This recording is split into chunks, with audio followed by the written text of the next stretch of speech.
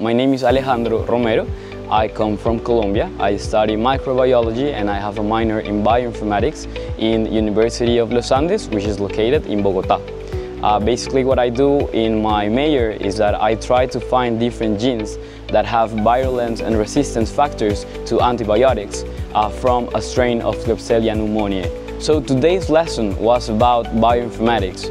We learned about how to assemble a genome. We had a reference genome, and we took that to analyze its data and the quality of it in different contexts. So it was really good, as the student that was with us was really trying to put effort into us learning. There's like a huge, obstacle with language. It's really hard. My main language is Spanish, so it's hard to understand some stuff.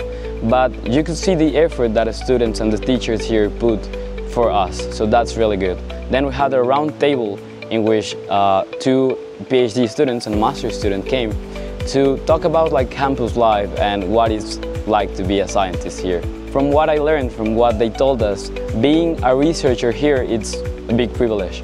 You have a lot of money which you can use to do your research, and you have the opportunity to get to know yourself through that research, as you have a lot of independence, and you have also someone that's guiding you, your supervisor.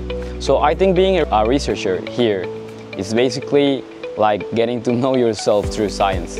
Well, BGI for me, it's a huge company. I had read about it different times back in Colombia. So it's really crazy to have the privilege of being here.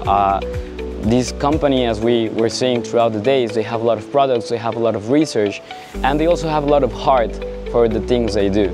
Thank you for letting me be here, letting me be part of you, even if it's just for a moment.